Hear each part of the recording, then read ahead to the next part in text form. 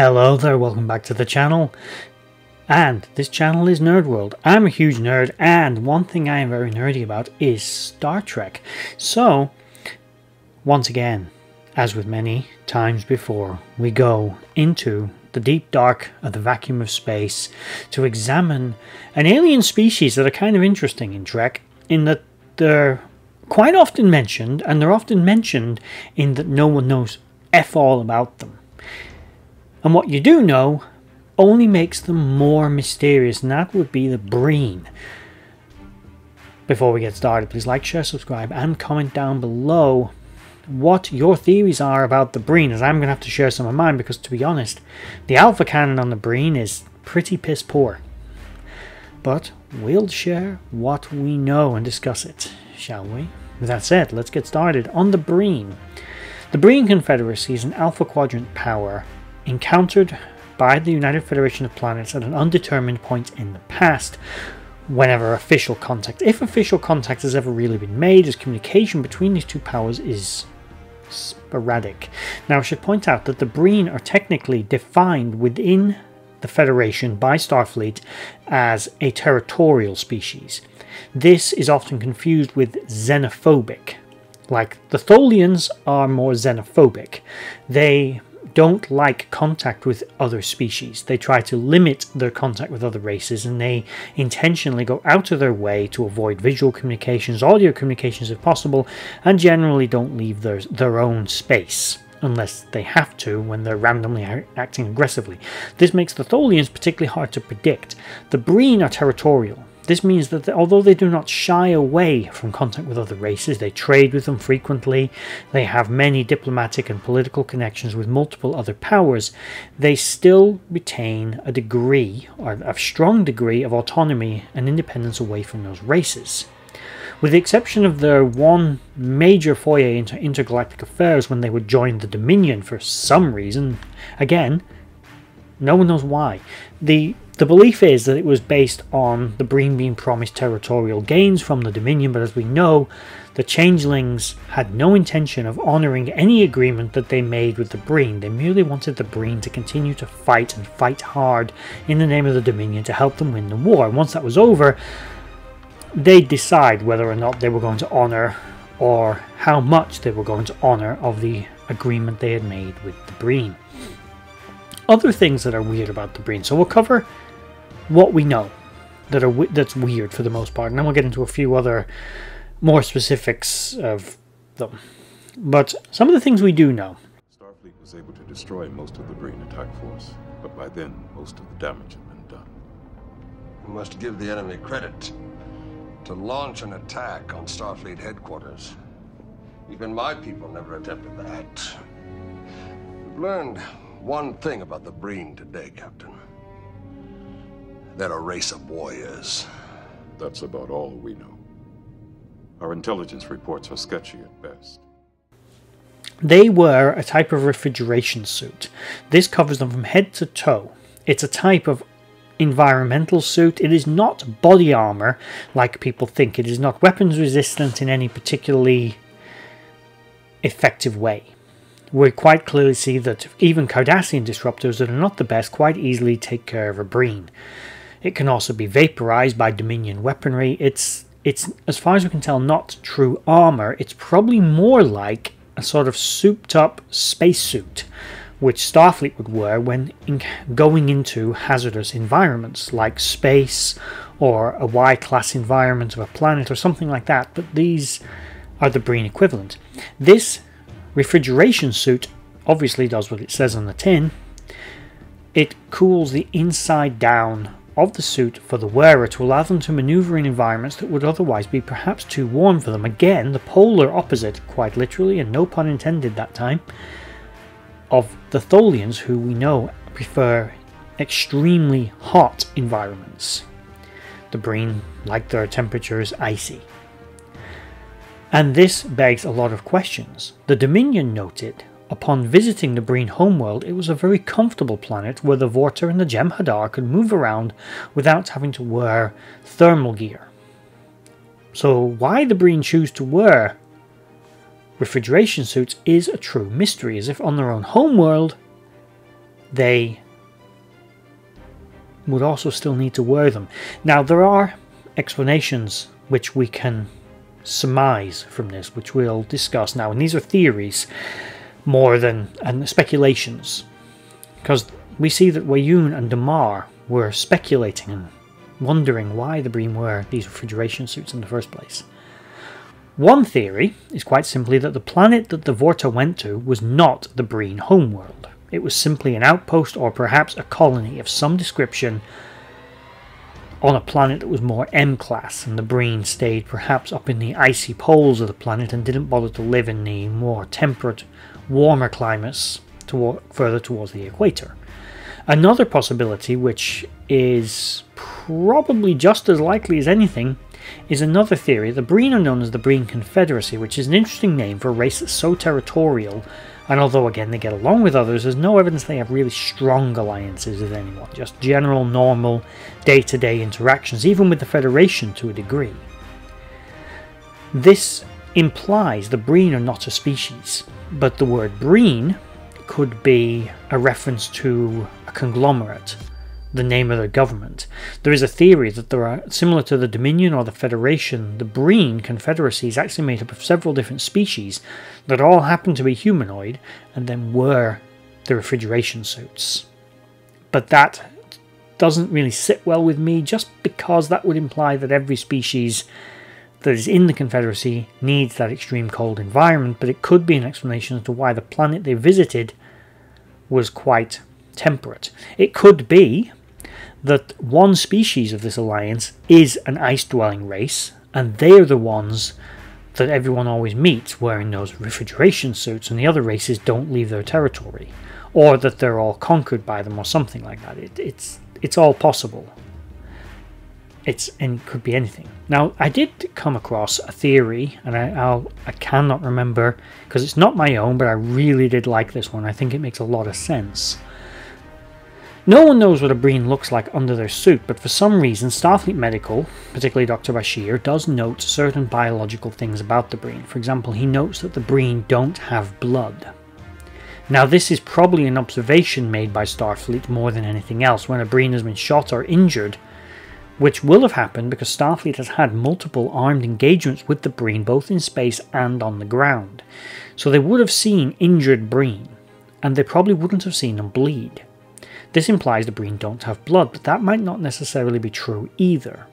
There is a theory that the reason the Breen wear refrigeration suits is that obviously they require a deep cold environment in order to survive.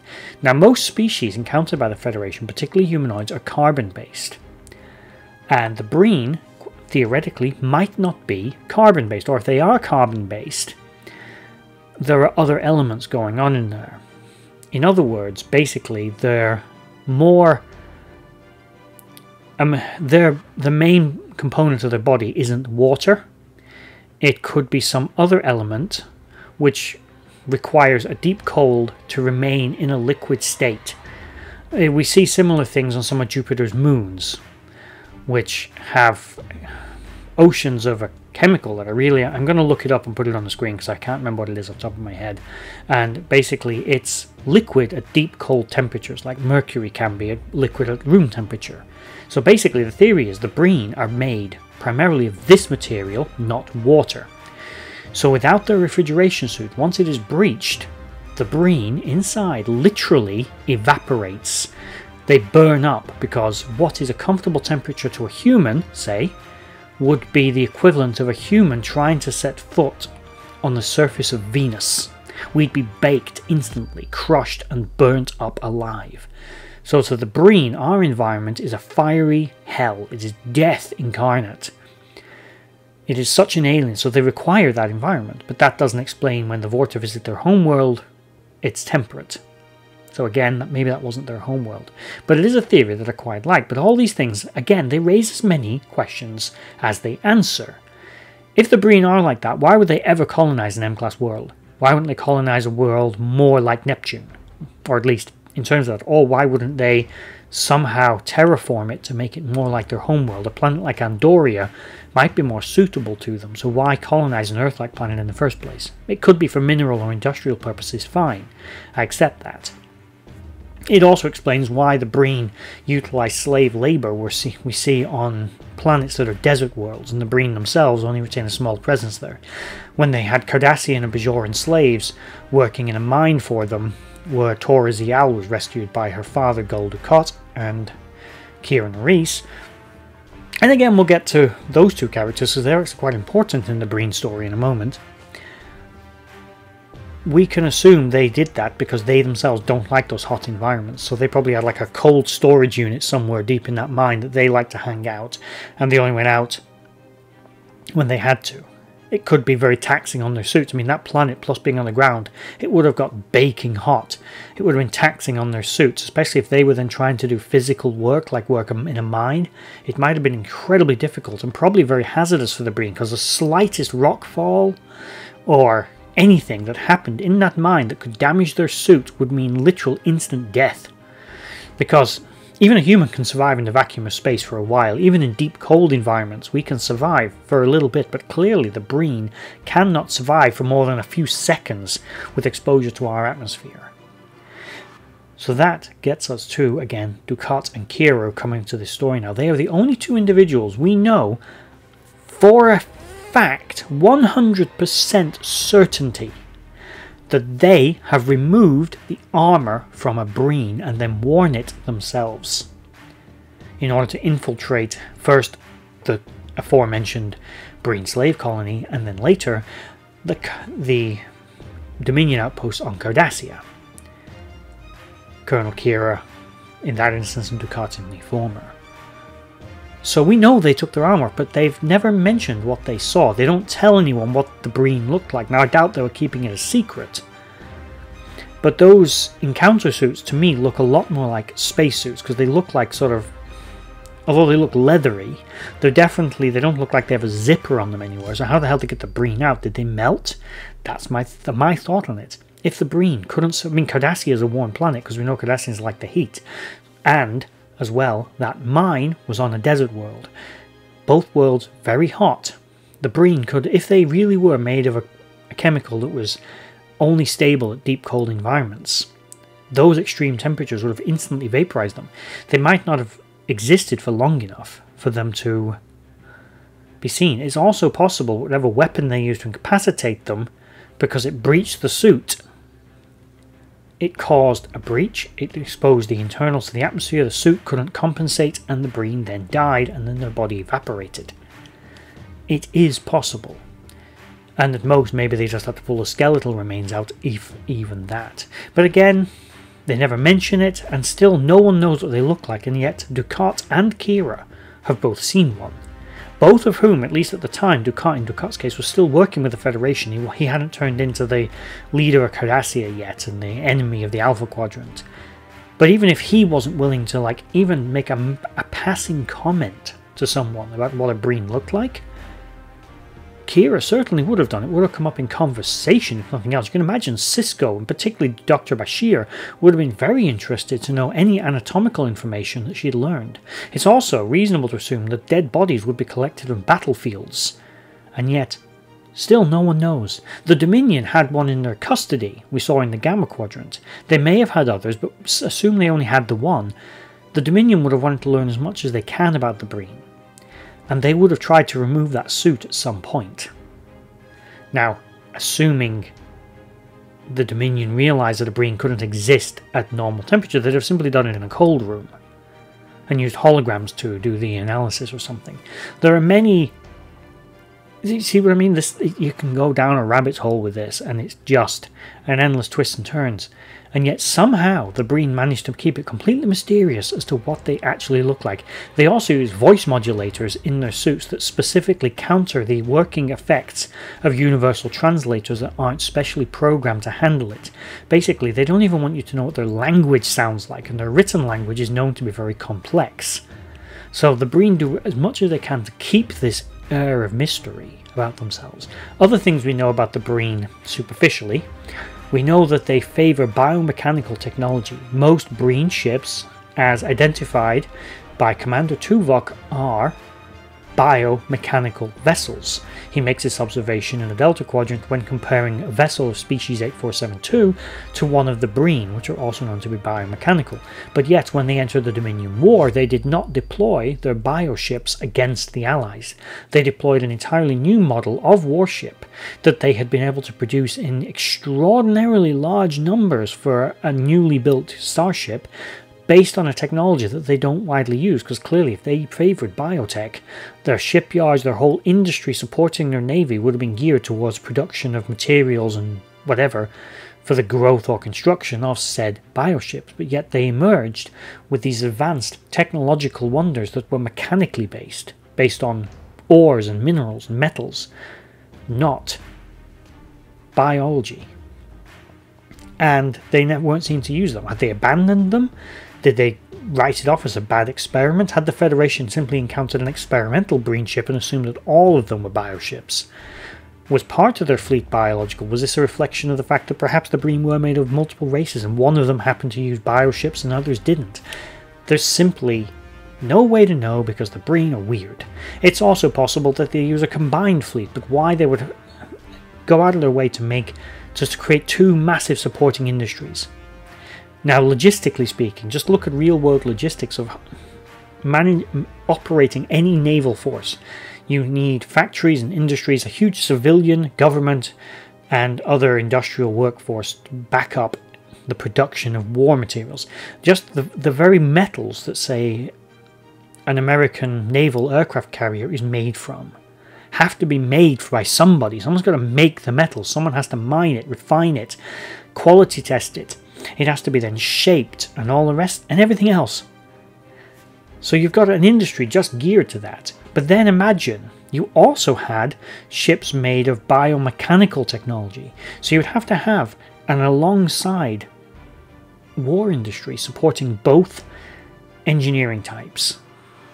As I said, it's weird. The Breen are just weird. Why they would do that? It seems like a depletion of resources to decentralize and defocus their industry like that. It would mean that technology from one vessel was not interchangeable with another, whereas it's actually very beneficial, like Starfleet does, to have very modular ships.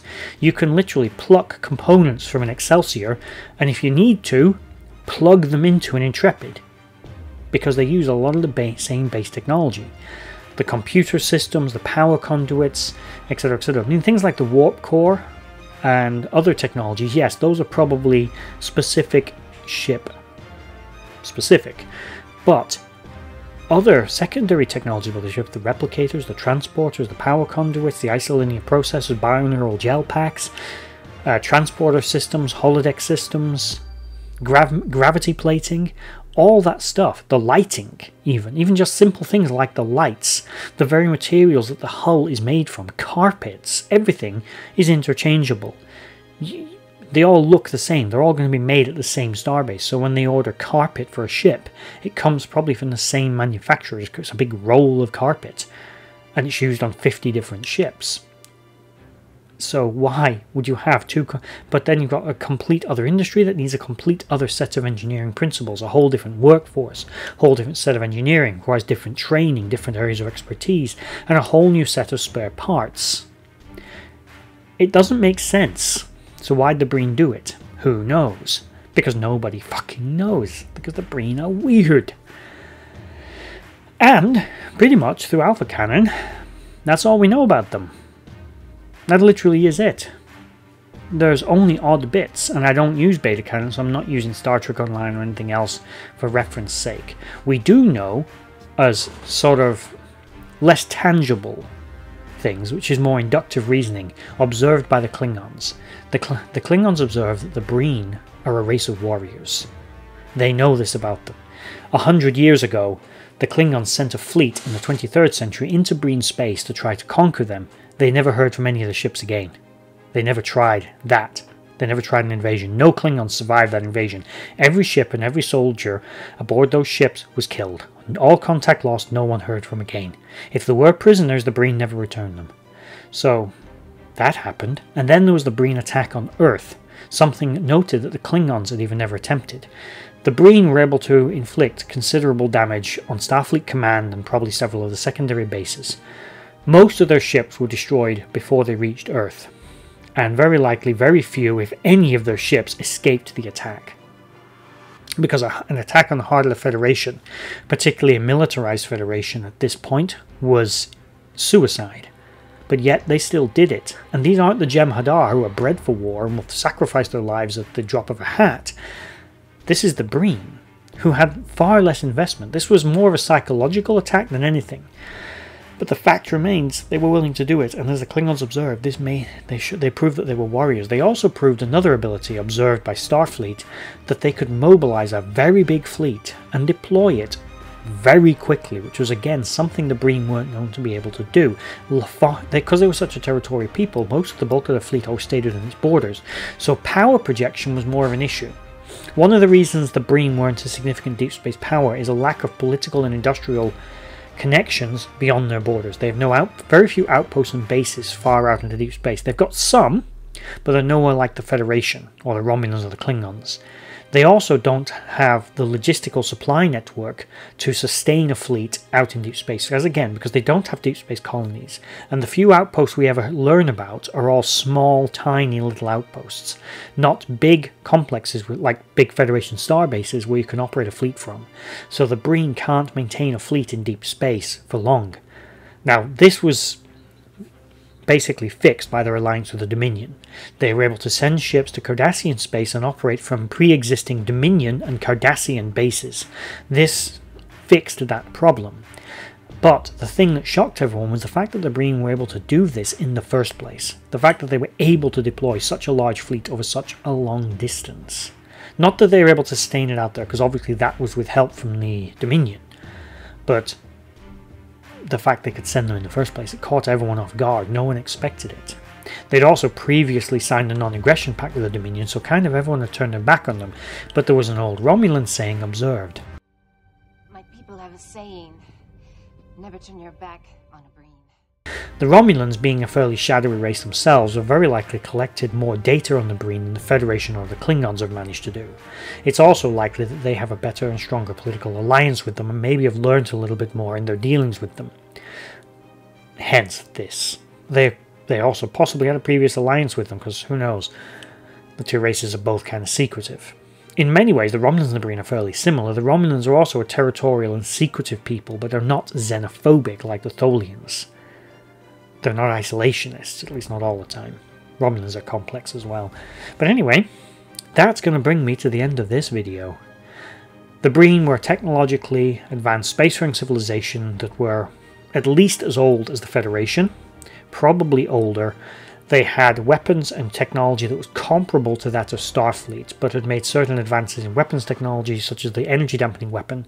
However, this was not such a magnificent advancement in their technology. It was only one thing that once they figured out how to counter it, it neutralized the problem. But Breen warships were fast, maneuverable, and still very deadly, and the Breen were a race of warriors.